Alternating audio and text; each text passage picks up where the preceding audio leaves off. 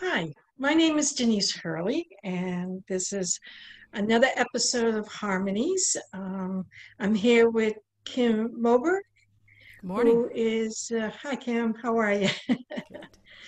Um, and she is a singer-songwriter, so she's here today with me to talk about what's going on in her life. So Kim, could you start off with one of your songs, please? Sure, I'd be happy to. Thanks very much for inviting me on your show. I'm super happy to be here. This is a song I wrote. I lost my sister to breast cancer a couple of years ago, and when we got the word that her passing was close, I hopped a bus from Cape Cod, Massachusetts, where I live, to northern New Jersey, where she was, and hoping to make it in time to say goodbye. I didn't, and this song is about that. It's called Angels Fly.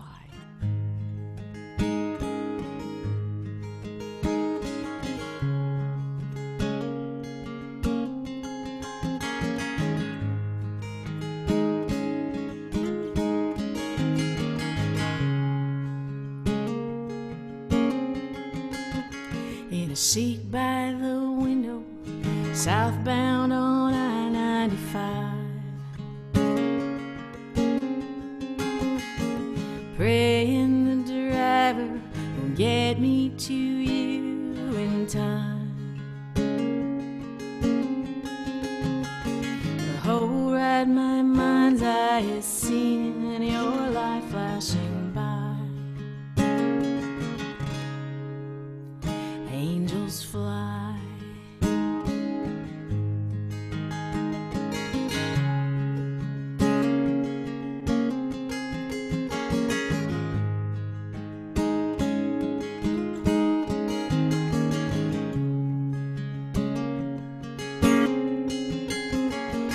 Things I remember, too many to share in these lines. More than the markers of the miles I count rolling by. My heart is breaking 'cause you won't see 49. Angels fly. More than a sister, a daughter, a partner, so much more than a friend. And though I was older, you were the wiser, 'cause you knew that in the end, angels fly.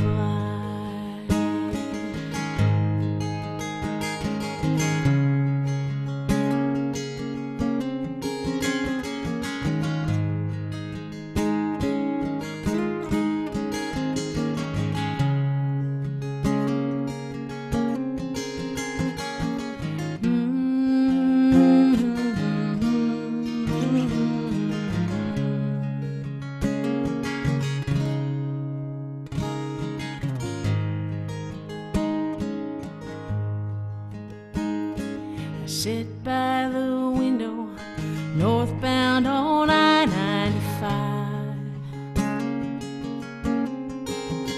The ring on my finger, proof that you walked in this life. Now that it's over, I can't even whisper goodbye. Angels fly. More than a sister, a daughter, a partner, so much more than a friend. And though I was older, you were the wiser, 'cause you knew that in the end, angels fly.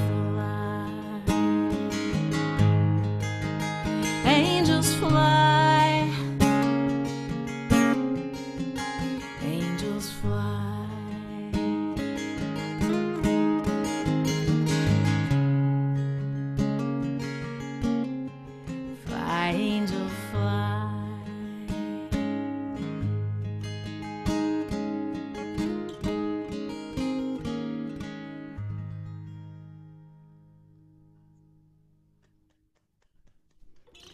Thank you.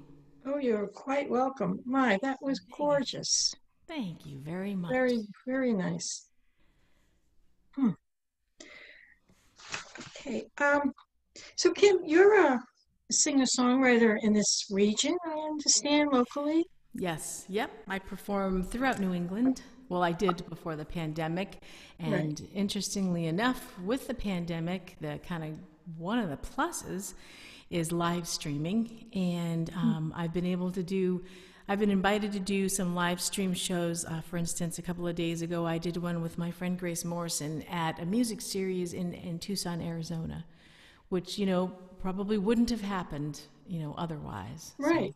Right. So this whole experience has opened some doors for you. a little bit. Uh, yeah, interesting. Interesting. Um, so can you tell me a little bit about your journey as a singer-songwriter? How did you start and what have you been doing? Sure.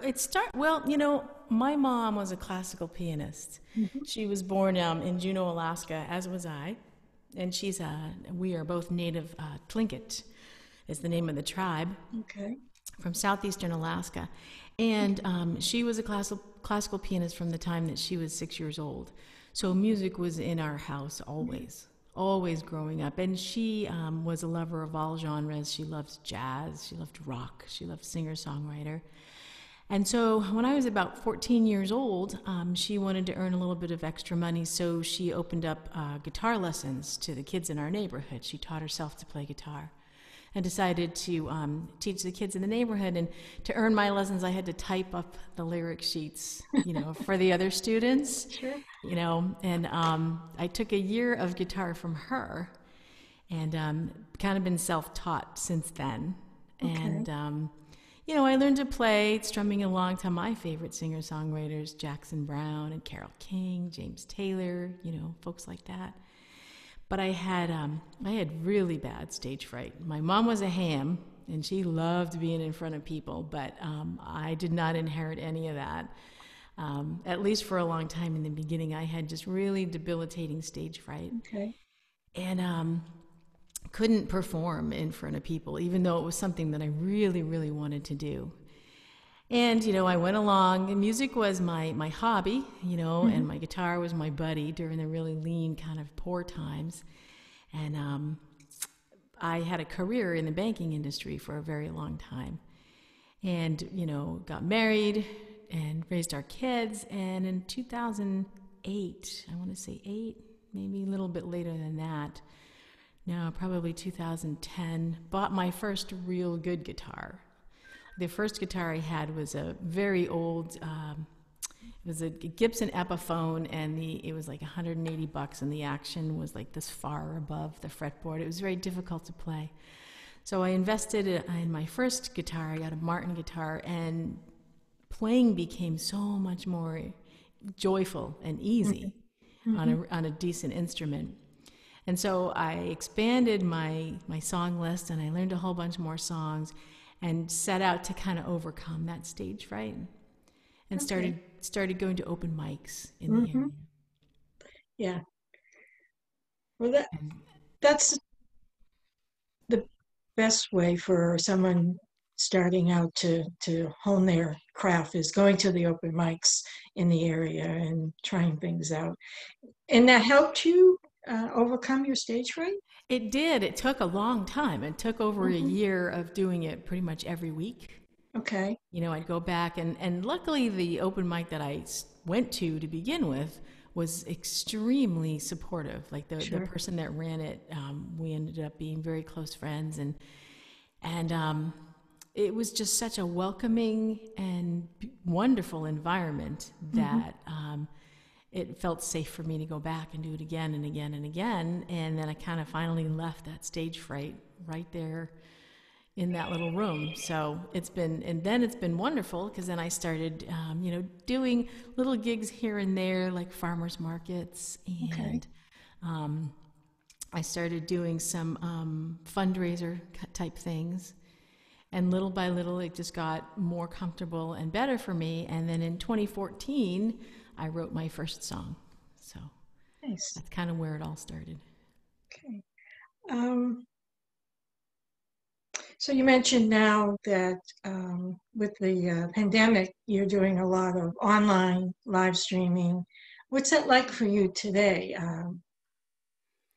It, I know it's different, but tell me a little bit about how you feel about what's going on with you today. Well, it's it's very different, and just like everybody, we're all kind of struggling and wondering if things are ever going to get back to normal. I mean, there's some positives about it, but at the same time, there's there's nothing like live music. Right, There's exactly. nothing like enjoying it. I mean, because that's what it's all about for me. It's about the community. It's about connection. It's about empathy. And Yeah, so, you don't get that same feeling when you're playing to a screen.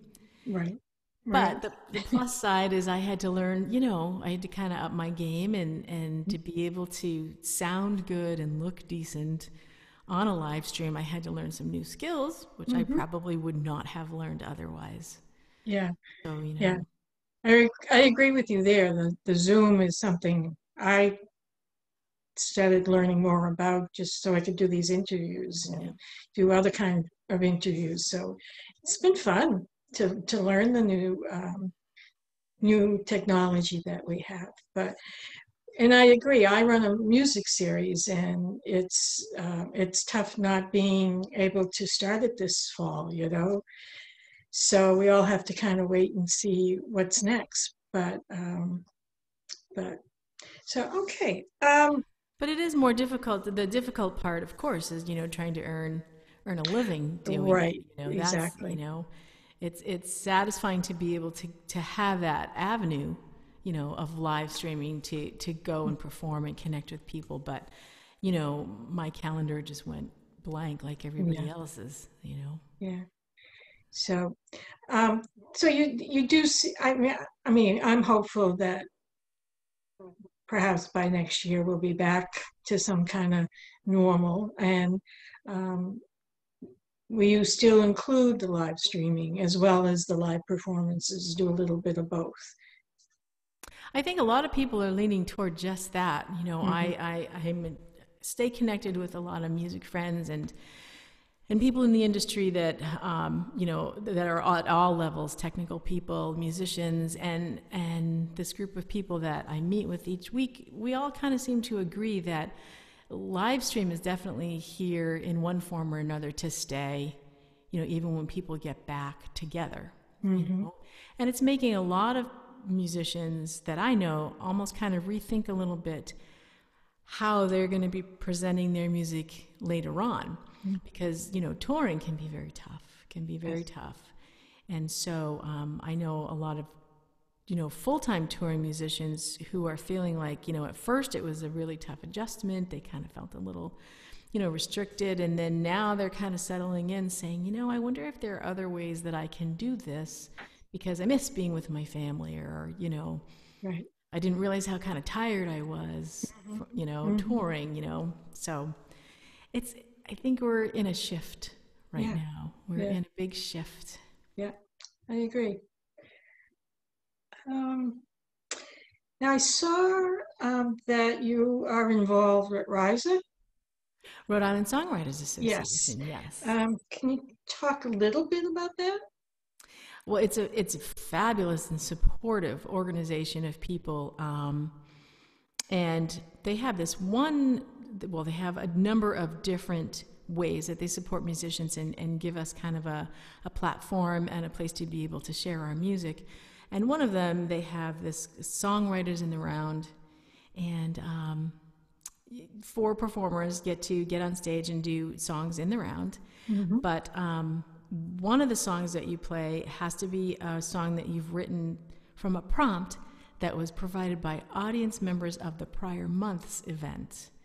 Oh, So, at the end of each one, they ask everybody to come up with an idea for a prompt for a song. They throw those little pieces of paper in a basket and pick one randomly.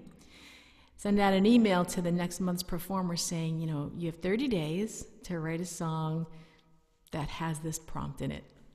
And it's a fun exercise. Until then, I'd never written a song kind of in the constraint, you know. Right. And it's good exercise, really, because it makes you really think and focus and move. But what I found most interesting was all the different takes of the different performers, you know, what they came up with that were so different than mine. Like Yep. for the very first one I did, and I'll play that song, maybe Here Be Dragons is a song I wrote, and the prompt was dragons. Okay. So it forced me to, you know, at first I was like, what in the world am I going to do with this? You know, I don't even know anything about dragons. So I went to Google, and the first thing that came up was the phrase, here be dragons. And I learned that cartographers years ago would use that phrase to kind of denote areas that were unexplored or dangerous. And so I wrote a song around that, where the character in the song finds herself in a position that she's never been in before. And it could very well be a dangerous situation. But the other three songwriters that were there that night wrote amazing songs that were completely different, but still using that same prompt. So it was fun to see the creativity that Sure. happens around that. Sure. Nice. Nice. Okay. Um, Now, you mentioned a little bit about your influences growing up. So, is there any one in particular that a musician that has influenced your music, or that you like the most? That's so because of my mom's, you know, the way I grew up, my favorite song or my favorite artist kind of changes like every minute. Oh, You yeah. know, I hear something, Okay. and you know, and I love jazz. Bill Evans is one of my absolute favorite jazz musicians.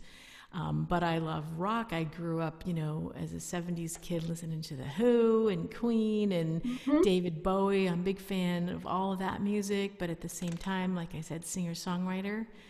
But now contemporary music, the things that I'm listening to now are people like Laurie McKenna, Sarah Mhm. Jarosz, um, my friends Ordinary Elephant. They're a Mhm. fabulous duo. They're one of my favorite. Gillian Welch, I absolutely love. Okay. So it's all over the place. All over the place. All over Okay. the place. Okay. Um,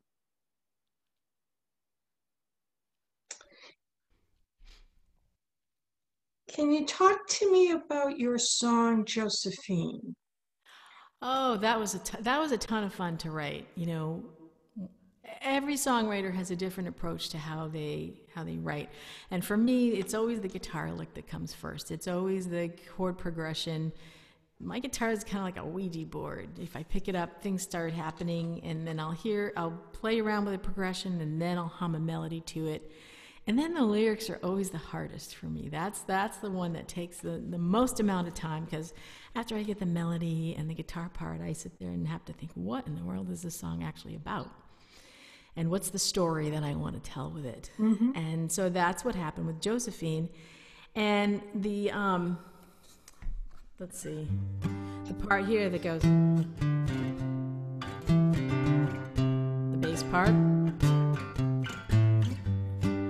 that 1, 2, 3. In my head, for the longest time, I thought that was going to be, it fit Josephine, you know, the syllables. But I actually don't sing it to that. But once I heard the Josephine, I'm like, oh, this has to be about my great grandma Jo, Okay. who I absolutely adored. And she passed away when I was about, I want to say, in my early 20s. And she was in her 90s, but she was a spitfire of a woman. You know, she really had a lot of spirit, and she had a great sense of humor, but she had a very, very tough life, a very tough life. Hmm. So the song is about her and her 3 marriages. So Okay. yeah, but it was a ton of fun to write. And then I started playing with my good friend Heather Swanson about 3 years ago. She's a fabulous violin fiddle player. And, you know, she came up with a really great riff, a fiddle riff for that tune too. So it's been a lot of fun. Yeah. Okay. Um, So going forward, do you have any projects in the works that we should know about? Well, I do a number of things locally, and one of the things I'm going to be working on coming up is here on Cape Cod, in the town of Sandwich. I had founded the Sandwich Porch Fest, which is an event that's going into its, I think it's fifth year this year.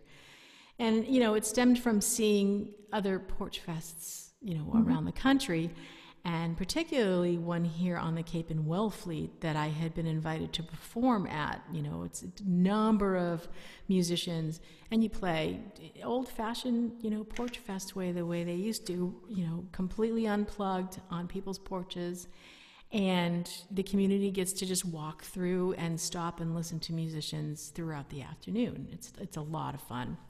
And so I brought the idea to the Sandwich Arts Alliance, which is an Okay. organization I belong to here on the Cape, and presented it to them. And they said, "This sounds like a great fit for our community. Let's do it." And it's gotten more successful each year. Last year we had almost 3,000 attendees come, and it's fabulous. There were 20 musicians on 20 different porches in historic Sandwich, so it's a Okay. beautiful setting. But this year we're going to be bringing it online. So that's what I'm going to be working on mostly for the next probably month or two. And I have a bunch of new songs. So I'm trying to finish writing the other probably five that I have partially done and working towards another recording project too. So your new songs, where did you get your storyline for those songs coming up? Can you talk a little bit about that? Well, yeah, a couple of them. Like there's one that's called "I'll Always Be a Friend," and Okay. that one I was thinking about songs like Carole King songs and James Taylor songs that have lasted for Hmm. for however many years it's been, 40 years. Like songs like "You've Got a Friend," Okay. and they're easy to remember, and the chords are not very hard, but they're songs that resonate with people because it means something, because it's about a topic that means something. And for me, aside from my family, my friends, as a military brat, I've traveled all over the country, and my friends are very, very important to me. And I have some who I've kept in touch with that I haven't even seen since I was, 14 years old, but we stay in touch. Hmm. So my friends are very important to me. So that was the inspiration for that song, "I'll Always Be a Friend." And it's really just a simple but heartfelt song about, we're going through tough times, but I'm here and I'll always be here. So that's one of them. And there's another one that I just finished called "Brimstone and Fire." And it's Oh, actually the story of Moses. It's about Moses. okay. Yeah, Moses on the mountain, because I was sitting there thinking, the political times that we're in right now, and we're so divided as a country, and there's so much bad feeling out there. And I'm thinking, if Moses was around today, if he just walked in everyone's life today, Hmm. how would that story pan out? Would it be something that lasted forever? Probably not, So it made me think about that, and, I wrote that song. Okay. Um, I read that you like to really give back to your community with a lot of different charities and fundraisers. And I mean, we talked about the Sandwich Area Alliance, and then the Gregville Coffee House open mic. Is Great. that something you started as well? It is. And then the other one was Vinegrass, which I thought was very interesting. Well, I didn't start that. Okay, That's an organization that's founded by musician Monica Rizzio okay, and her husband Pete Fasano. And I do work for them. I okay. volunteer for them, and I'm on their board of directors. But she had founded that organization to help provide money to students who want to study music. So it's a Hmm. really, really good organization. Okay. Yeah. And and then the Craigville open mic, that Great. was just something, obviously that's not happening right now, but was that something that you wanted to do. Is that the one you talked about that you went to that was welcoming, or is that a different one? No, the one that was welcoming was at a local restaurant called the Harvest Gallery Wine Bar, and it Oh, used to happen every Wednesday night, mm-hmm. and it was hosted by my friend Kathleen Healy. Okay. And but the Craigville Coffee House open mic I started about, I want to say, 4 years ago. Four Mm-hmm. years ago, because I got my start. I lost my stage fright, through open mics, and I wanted to Okay. be able to give back and provide the same kind of setting and environment for other people in my own town. Okay. Because the Harvest one isn't in my town. It's about 25 minutes away from me. Okay. So I wanted to do it here in my own town, and I approached the library, and asked them if they'd be willing to host and give us a place to play, and they were all for it and said yes, absolutely, go for it. So I'd bring my equipment once a week and did it, totally pro bono.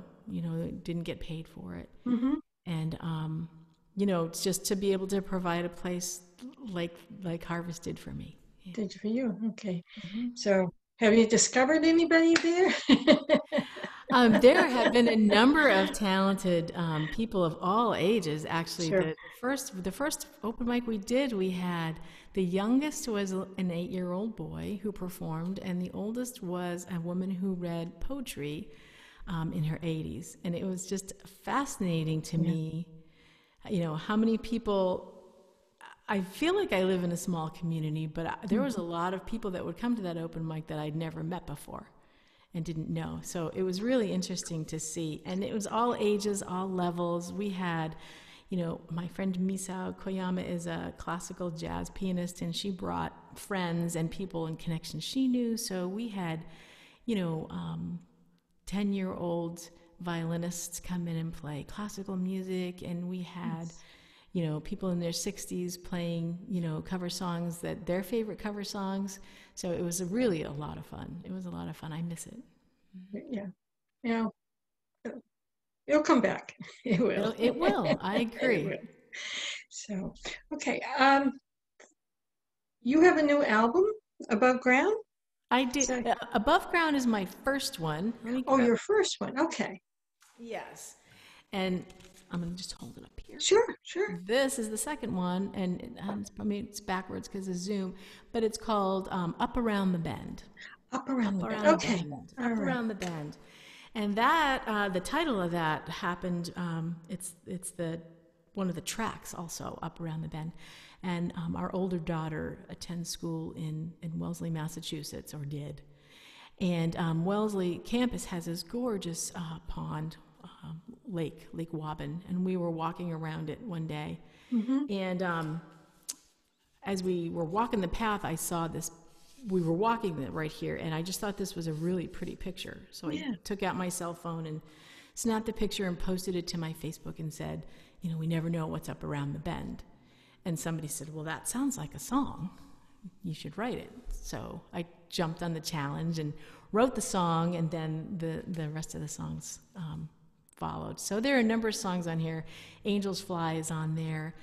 There's another song called 21 Steps that I wrote a few years ago. Well, actually, probably 10 years ago.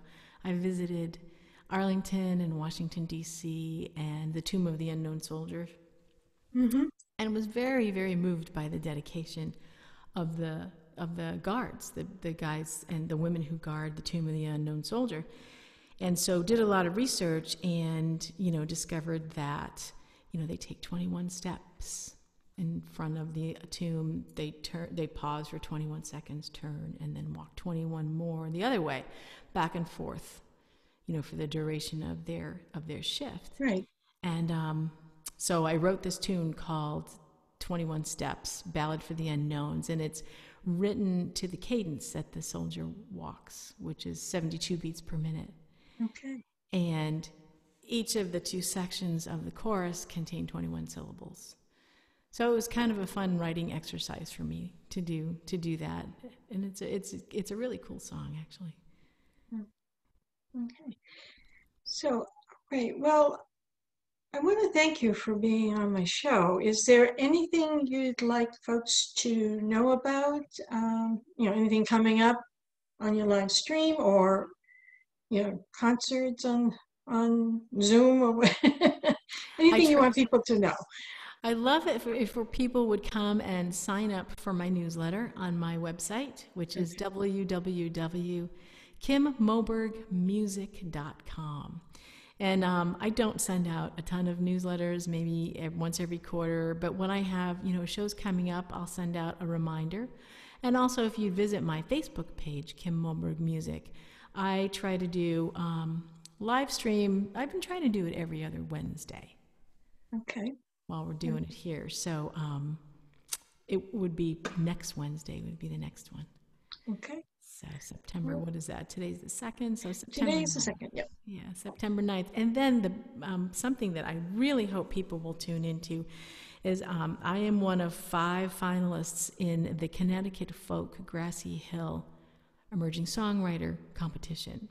Congratulations. Thank you very much. And the Connecticut Folk Festival is happening over the 8th, 9th, and 10th, 9, 10, and 11 of September, and it's all virtual and online. But on September 10th, that's the night that myself and the other finalists are going to be performing our songs that placed. So if people would tune into that, it's going to be a lot of fun. There are some very, very talented people that are on the bill that night that are finalists. And the cool thing about it is that we're all actually friends, so it's a very, like a supportive, it's not it's competitive competition. It's more like, let's get together and play our songs. Right. Nice. Uh-huh. Yeah. Sounds great. Sounds wonderful. Okay. Could you play us another song, please? Okay, I'll play the Here Be Dragon song, okay? Oh, excellent.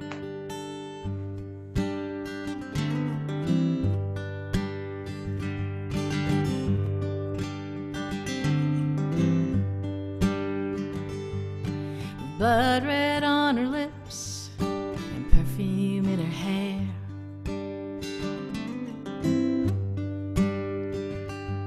Well, tonight she'll be a sinner or an angel in despair.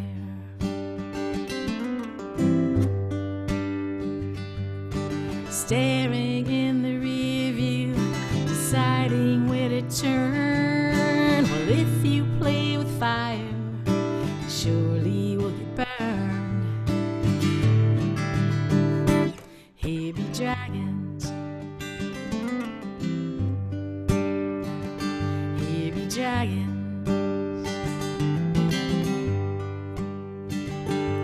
Well, she always does the right thing, and she always keeps her word.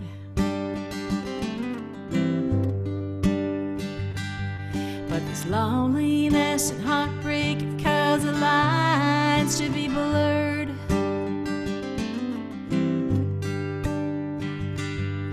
His eyes call from the border at the point of no return, sparking that old fire. She welcomes in the barn. Here be dragons, here be dragons. You see, the story that she's weaved, it ain't enough to make believe that her soul won't bear the cost of a chest forever lost.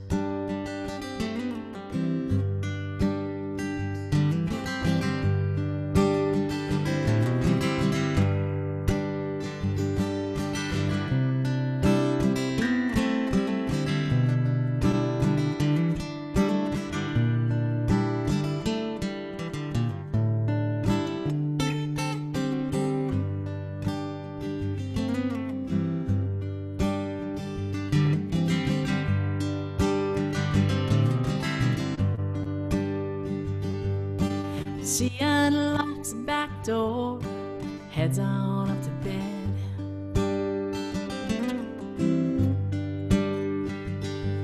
But she still can't help Wonder where desire might have led.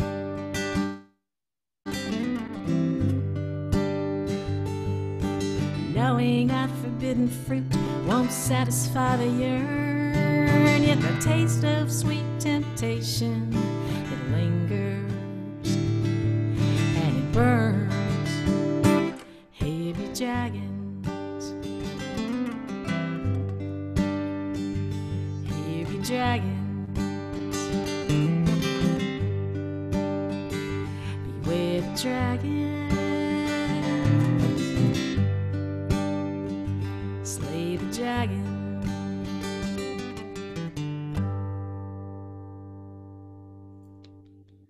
Very nice. Thank you so much. Thank you. It's Thank so you. nice to meet you. Nice to see you.